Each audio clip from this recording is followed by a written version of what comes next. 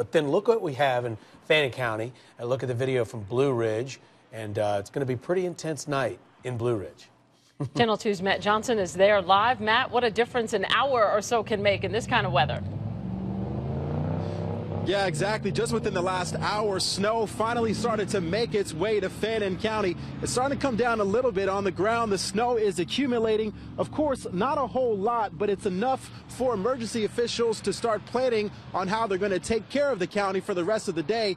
Earlier today, they told me they were preparing for anywhere between 4 and 6 inches. Now they've downgraded that just a little bit to more around 4 inches of snow they're expecting in the county. Now, this is some video we shot earlier of the snow starting to come down just about an hour ago.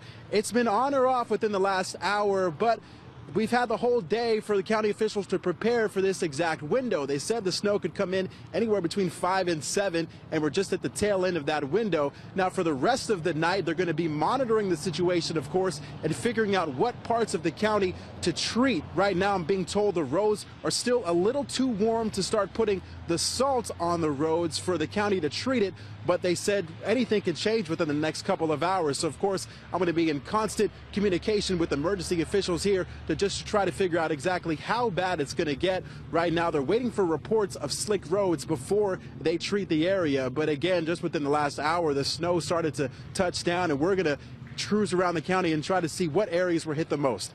Live in Fannin County, Matt Johnson, Channel 2 Action News.